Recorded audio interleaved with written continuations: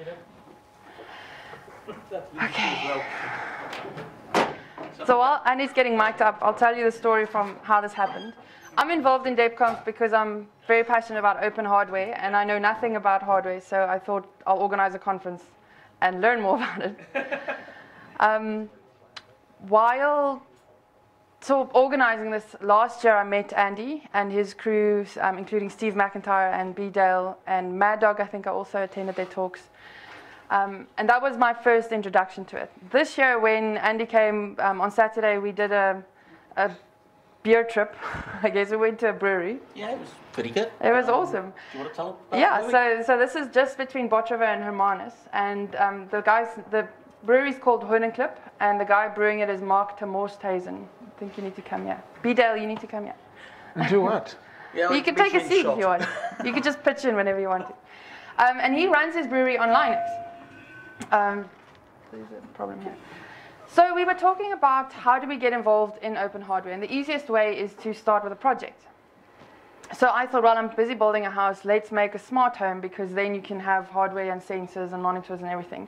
And that really got Andy annoyed. Do you want to tell us why? Well, I get really annoyed with silos. Do people know what I mean by silos?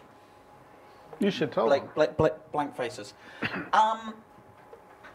Various different companies are jumping on this bandwagon, which is being marketed as the Internet of Things. And what they're actually doing is they're trying to get you to buy their product and their product alone. And so they have a device, a hub of some description, which will only talk to their own devices, or devices in their own ecosystem and their club of friends. And they tend to stick everything online. It goes into another buzzword, the cloud. And then 2, 3, 4 years later, when their little experiment hasn't succeeded, they drop the server services in the cloud, and you're left holding a bunch of hardware which may or may not continue to work. That's a bit wrong. We've bought the hardware, we expected it to work, we've been sold something, and it doesn't. So that's an issue about how open hardware is, isn't it? Well, this is why we need open hardware, we need open software. The culprits are not doing this. But then we had this big discussion about what is open yeah. when it comes to hardware, because hardware has a physical thing associated to it, and there was a thing about that software scales exponentially. So once you make it available, you could really share it. But there's always a cost associated with hardware, and that creates a tension with how open it is. Is that correct? To an extent. I mean, you've been involved in various projects that you've done as open.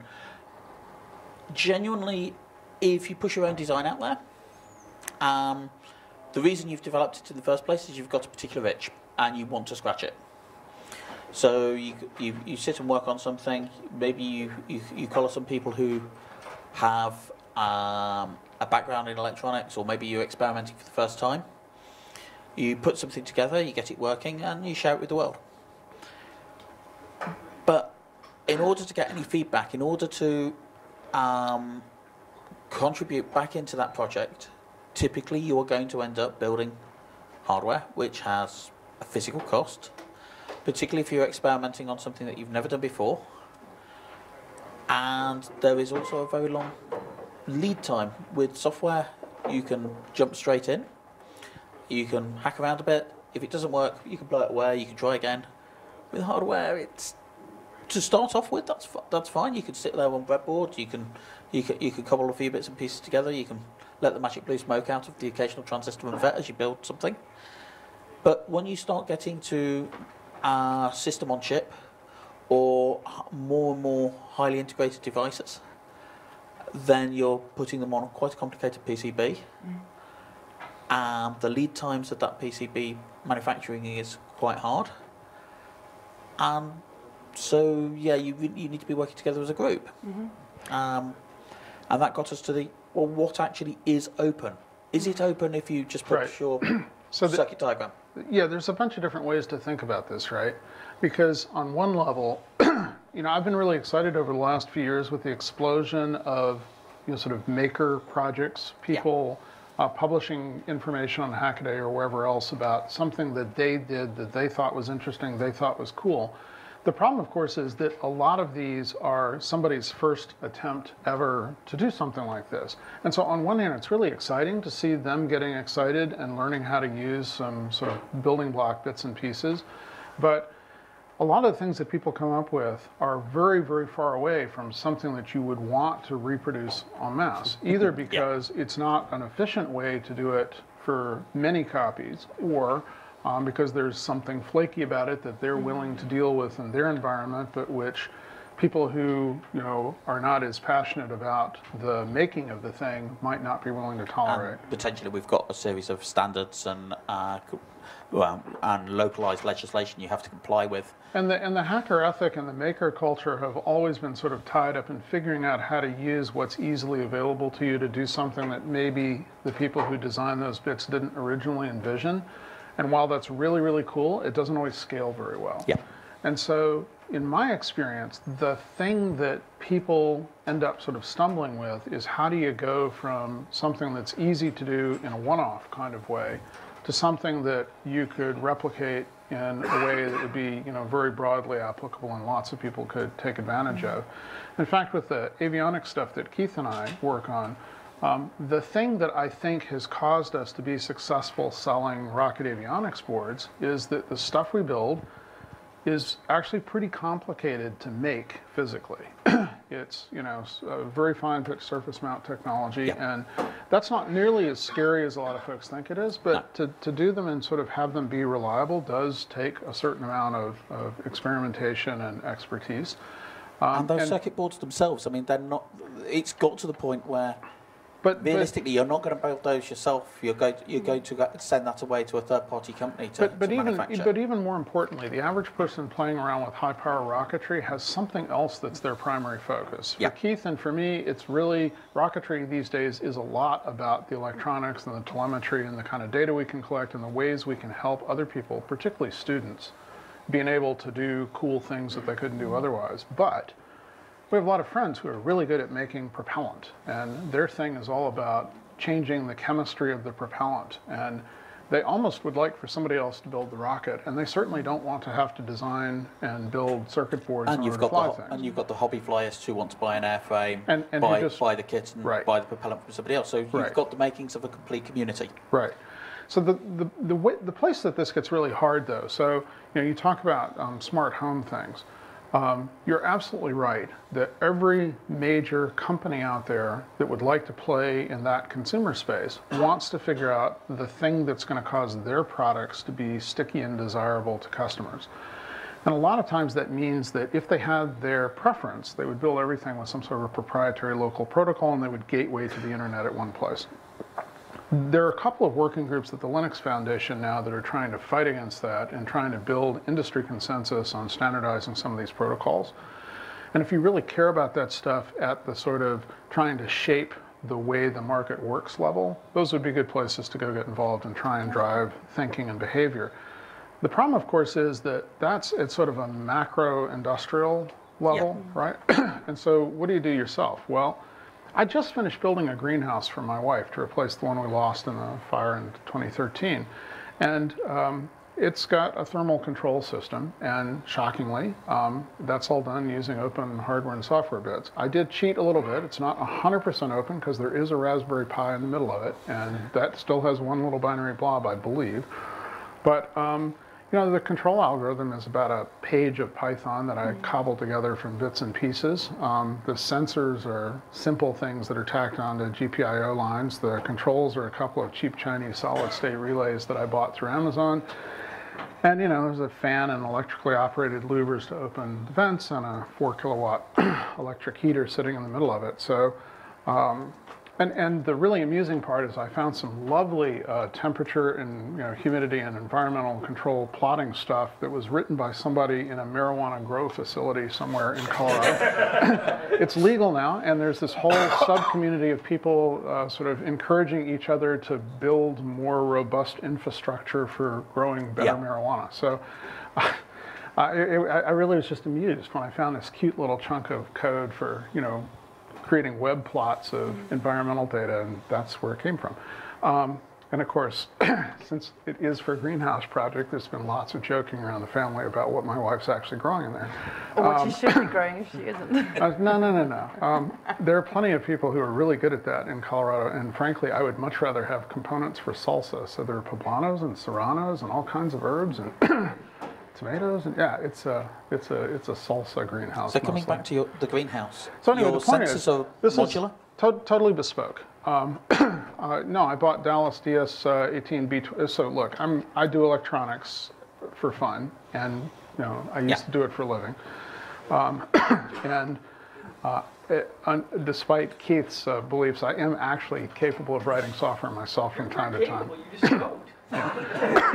Well, I did this time. I'll even show you the code if you want to see it. It's the first time I've written. I started with like an empty edit buffer and created like a whole page of Python myself. It was kind of exciting. This is how you can tell I'm sort of an executive these days, right? But no, I mean, it's fun because simple temperature sensors, one-wire temperature sensors, somebody else had written a library that talks to those sensors on the Pi. That was easy. The solid-state relays, come on, people. I'm wiggling a GPIO line. How hard can it be? It turns out in Python, there's another library, so whatever. But it all works just brilliantly. And it took me, one afternoon to go from getting the hardware all sort of hooked together. And by the way, if you're interested, yes, of course, like all of my things, that's an open hardware design. And I do actually have a schematic for what I wired up around the Pi, and I have not bothered pushing it out to my web yet because I was busy off playing with my parents and a good friend doing a rocket cert last weekend instead. So this fits in really nicely with what we were talking on Saturday, and it came down to that things need to be appropriate for what you're doing. Like sometimes really simple things with just a page of Python code is really all you need, and I think that lowers the barrier to entry a little bit. My wife is so happy with the fact that the greenhouse control system's just working. I mean, it's not complicated code, and I say that in part because I used to write factory floor automation code and things like this back in the days of my misspent youth, but it's not complicated, and if anyone here who's ever looked at Python before would look at it and probably laugh at my code, but you would immediately see just how simple the problem is we're trying to solve. So yes, I think on one level, what I would love to see is lots more people encouraged to not get hung up about who they have to go buy stuff from, and to realize that some of the things you want to do for yourself, you really can do for yourself, by yourself.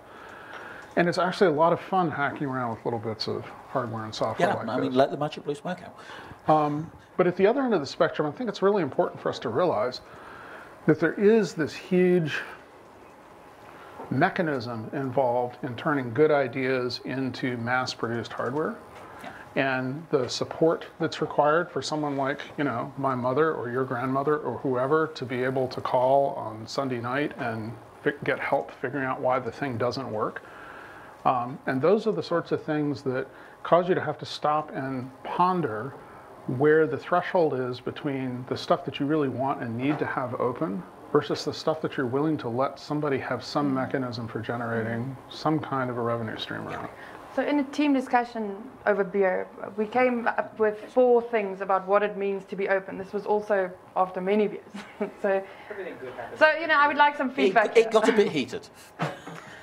In more ways than one. So what does it mean to be open? It means to be accessible, to be hackable, to give a how-to manual of the hardware, to say what they did and how the user could do the same thing. So basically explaining how it works. No. What do you think? We were talking about in an absolute perfect ideal world. So in your ideal world, if you've got something and you want to start, there's enough information somebody else can pick it up and learn. My answer to that is actually yes.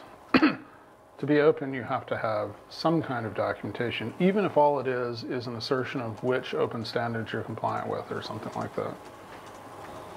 And see, from my perspective, schematics and source code are documentation. So, So can we get to the schematics? Can I do 2 more points? Just to finish my 4 points. Of course you can. So open is about the idea that you can at least try to reproduce something. Doesn't matter how hard it is. You at least have the ability to get in there and try, and to share your design and let other people comment on that design. So reproducibility is certainly one potential attribute of open, but it's not actually the attribute that most people care about most of the time. Because most people don't actually want to have to build the thing themselves when it comes to physical hardware. What most people want is the knowledge, the sure knowledge, the assertion, the guarantee that if they spend money buying a piece of hardware that somebody else doesn't have the ability to control when it becomes obsolete.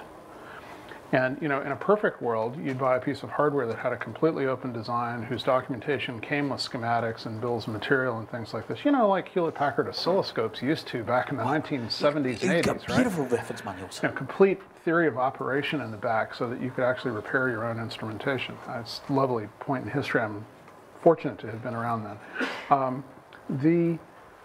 What they really care about is that somebody else going out of business doesn't all of a sudden make their home control system stop working. Yeah. I'll be honest with you. The things I worry more about are the recent proliferation of devices that depend upon some piece of cloud infrastructure that's and not that open. might just go away. It's like, oh, well, that's really cute, and it does this really cool thing, and I don't have to put any infrastructure together. I just buy 6 of these and put them down, and hey, look, I can point my phone at some random website, and now I can see what's going on in my house. Yeah.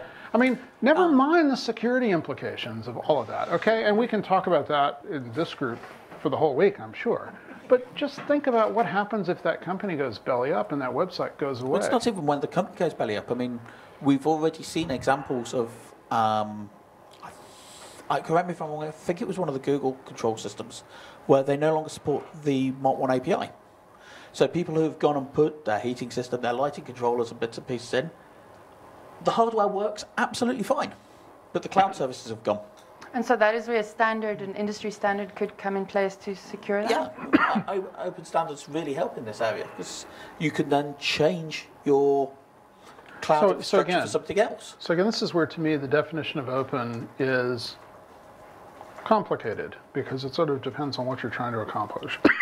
A lot of time, what I really care about is making sure that if I think something is cool enough that I'm willing to put some of my hard-earned money down, that it's not going to somehow become unmaintainable or unsupportable later. That, to me, is one of the biggest concerns. So the freedom.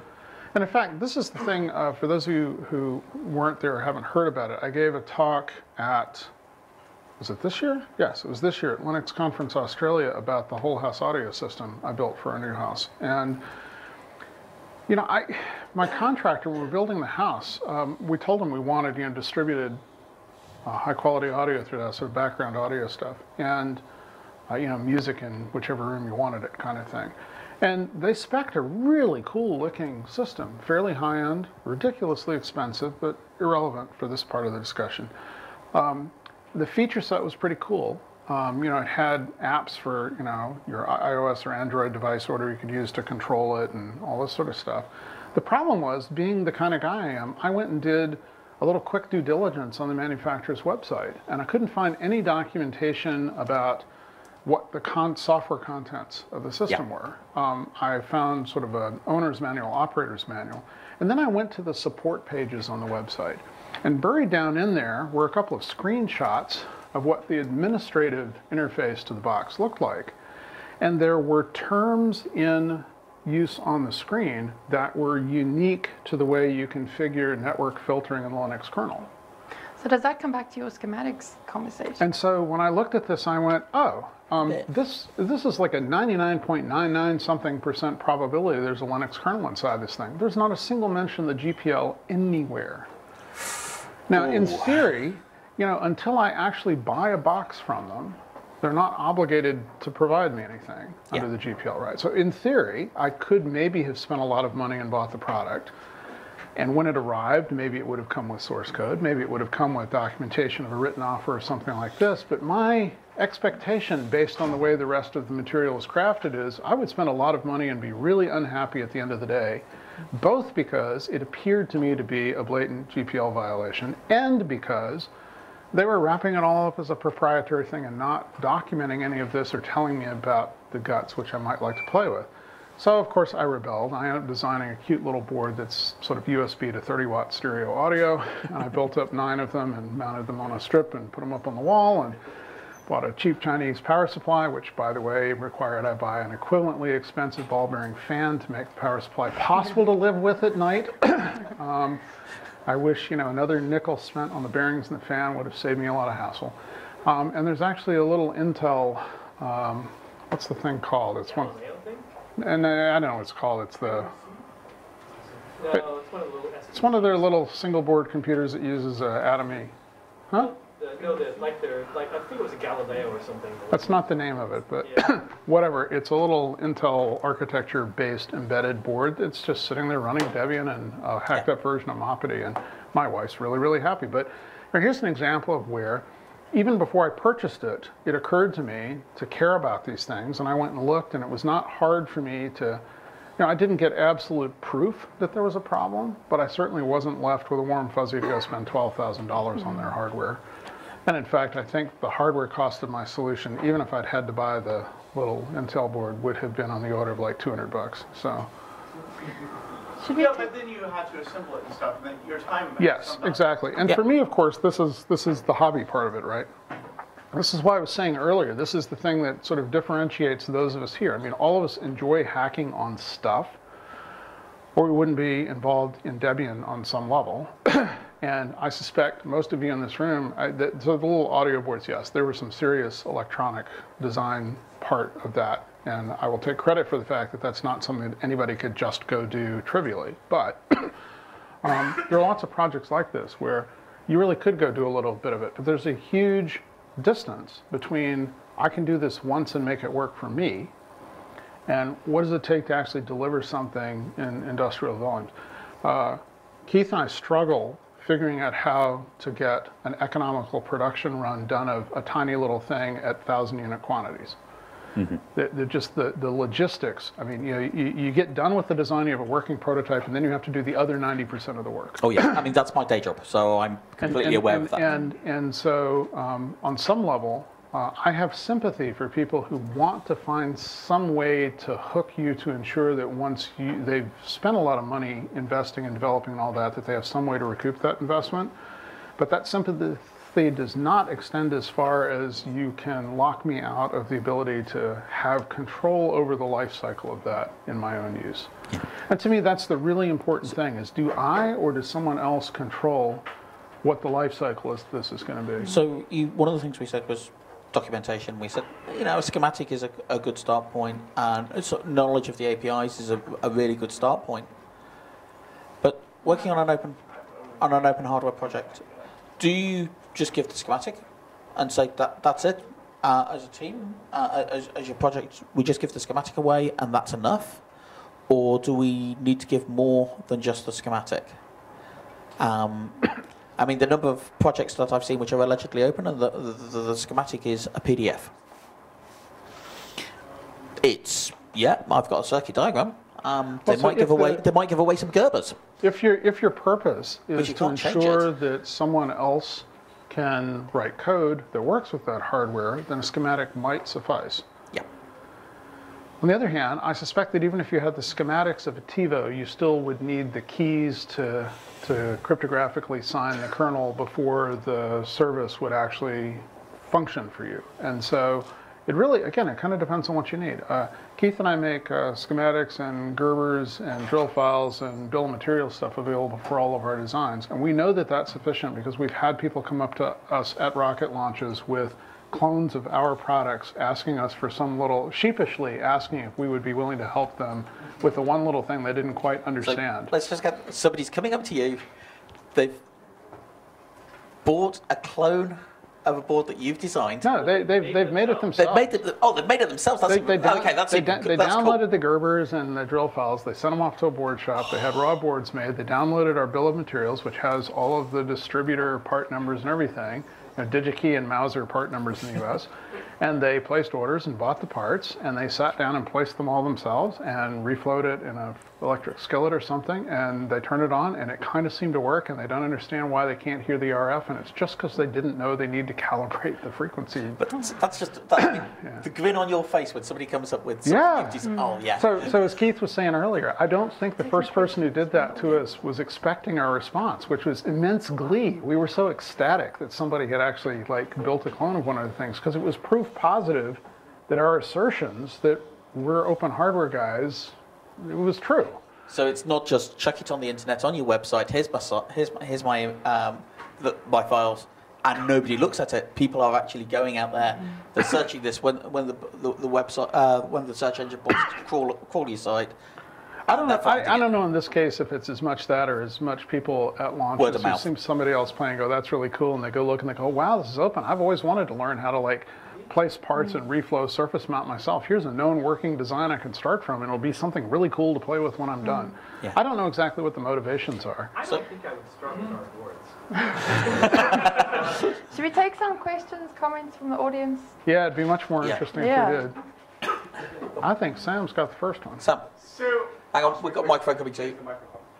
hi. So, should I turn on this mic? It's on. It's on. Okay. So, Sam Hartman, I guess, you know, this is all great that you hear this wonderful discussion of open hardware. I'm a software guy. I would love to have control of the lifecycle stuff like Bdale's talking about. But like even really hooking something up to a GPIO line is actually a little bit more than I'm going to easily be able to do. That's okay. I can't write kernel code. Yeah, no, right. But how do I, like, how would I go about, let's say I wanted to have a, you know, home audio system. That would be really actually totally awesome. I'm happy to handle the software side of it.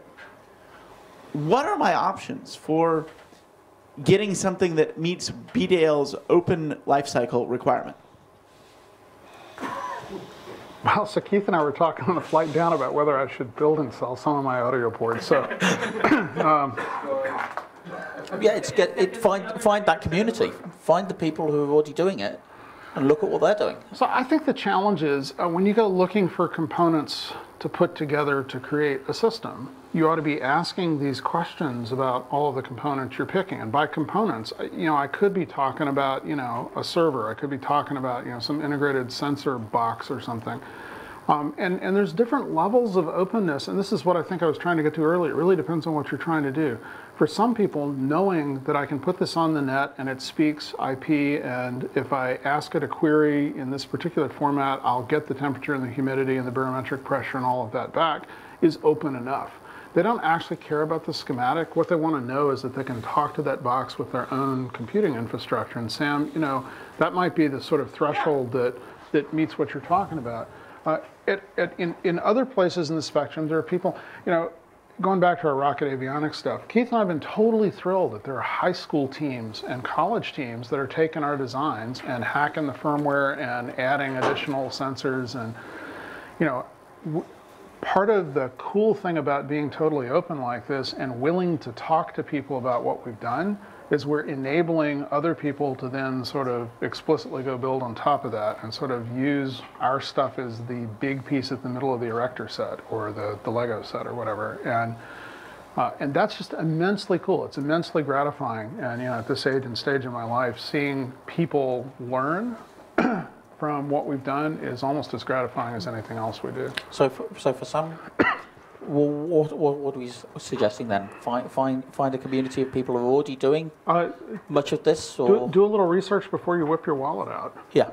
Before spending money, you know, make conscious decisions about the stuff you're buying. If you buy it because it's shiny, and you know, I guess you get what you get. Yeah, in 2 weeks' time it won't be available anymore. So yeah, hard to say. Anybody else? I used to love to go to ham radio flea markets when I was younger because it was really exciting to find some sort of one-off random piece of stuff and take it home and sort of reverse engineer it, figure it out, and do something really cool with it.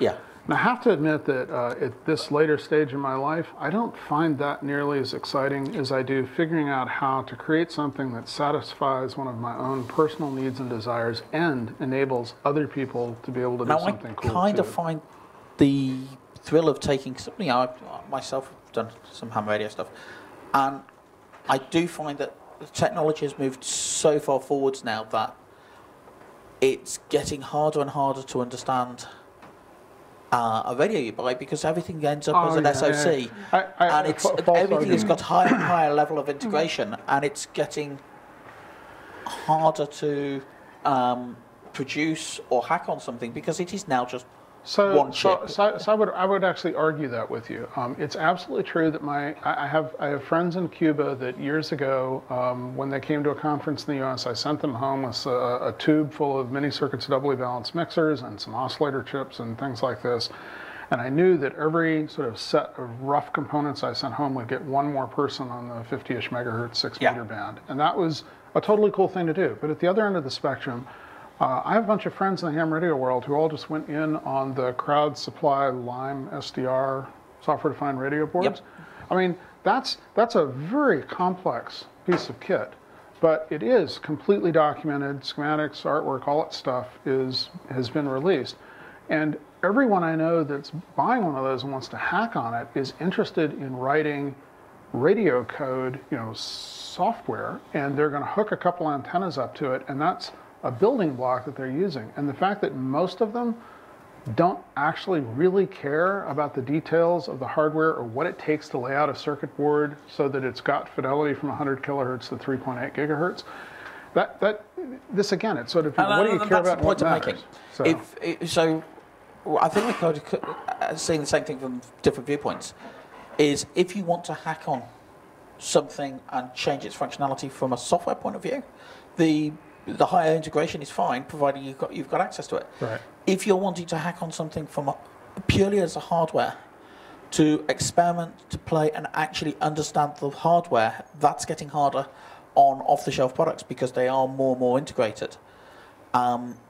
If you're wanting something for longevity, don't buy an SoC. But it's interesting because on the flip side, the availability of well-documented SoCs is now allowing makers to build things that they couldn't have ever built before. Yeah. So I completely hear what you're saying, and it's very interesting that after the fire, when I went to rebuild my RF test bench, I found myself buying test equipment mostly that was designed in the 1980s. And the reason is that was about as recent as you can go when things were still really general purpose. I mean, I bought a vector network analyzer and I bought a spectrum analyzer that just allow you to look at the RF. Yeah. Since then, the thing that's become really cool is to put more and more levels of abstraction and sophistication on top of that. So now if you go buy an RF analyzer, you sort of need to go in knowing, am I going to use this for looking at GPRS? Am I going to use this for, what radio thing am I trying to do and what protocols do I care about? Because what the vendors want to sell you is something that's optimized for helping you understand a deeper slice through a taller stack. And also the thing that you're buying is... you can't actually just look at the spectrum from DC to 26 gigahertz. The thing you're also buying is a broad range sensor. Yes. And it gets straight into the digital domain, and it's processed in software. On the flip side, today you can go to somewhere like Seed Studio and buy a little digital signal oscilloscope or a digital sampling oscilloscope or a little logic analyzer board for $50 or something that will allow you to diagnose and troubleshoot things that I could not have afforded the test equipment for in 1986. It goes both ways. Yeah. Great. So, closing statement. Where do you think hardware is going, open hardware is going in the next couple of years? Or anything else you would like to close the session with? Well, I'm really excited that there are now a number of companies in the world that are making a point of being open hardware companies that are north of 10 million a year in revenue, i.e. they're like becoming real companies. I'm personally really pleased to be on the board of directors of Aleph Objects, which is the parent company of Lulzbot, who provided the 3D printer stuff that you see out in the hall. In fact, my son is working there this summer, so I have a fair amount of connection with them. And by the way, I had nothing to do with the fact that they sent hardware. That's immensely cool and done on their own part. But I think we are now seeing enough examples of real companies that are being really successful following a truly open model to believe that they're not just random unicorns, that this is a structural model that can work. But so we're beginning to see it in the commercial space properly. But I think so far we've only seen it work in specialty kinds of product spaces. But it's getting there. Yeah, it would be really nice to think it's going to ripple out more. But when I can go into a retail outlet and have my choice of open design Wi-Fi access points or open design home automation pieces, then I'll be a believer. Right now, I think there's a whole bunch of hurdles left before the industry at large understands that they can be more open and still make money. And from the hobbyist point of view, where are we now? Well, I personally, everything I hack on at home is open. Life's too short for secret source software. Great. Andy, last statement from you? I pretty much agreeing entirely with Bdale on this. Perhaps I'm still seeing from the hacking side from individuality that open hardware is, I still think, 20 years behind the open software movement. We're still in the shareware stage, and we're just beginning to come out of shareware and start to see collaborative projects. Great. But finding them is still few and far between. And we'll work on it. I guess the other thing I would think about is that a lot of things that used to be perceived as really difficult, complex manufacturing processes are now available in job shop form. Oh, crikey. Not only are there places... The make spaces and that type of... Yeah, but I mean, there are companies now where you can upload a design file and get back laser cut or 3D printed or CNC machined parts in one-offs. It costs some money, but I mean, you can design something... And that is true of PCBs as well. I mean, there's plenty of people doing... printed circuit boards. If you want to get raw circuit boards, if you want to give somebody bill of materials and have them do surface mount assembly. So by the way, there's job opportunities on both sides of that. You can find another niche that somebody's not filling and go provide a service like that, become an expert on something. And on the front side, it's actually more possible to hack than it used to be. I think we've got one last question. Yeah, 1-2 questions and then we close. Do we need a universal IoT platform to break the silos? Is this a necessary component? Do we need IoT? Look, I mean, you get to decide what level. A universal platform. I don't know that I care so much about our landing on a singular one of anything as much as I care about the things that we end up adopting en masse having some degree of openness. I mean, my biggest concern with IoT isn't necessarily even openness. It's the massive commercial pressures to have your sensors and actuators so cheap that any semblance of security goes out the window, and people who are peddling those sort of sensors, and it's becoming to be included in clinical, healthcare at home, do not care about any security of any type, and the platform is so cheap you can't actually put it on there. It's being thought of too late. So, like I say, you get these platforms that are developed within big corporations or big vendors, but then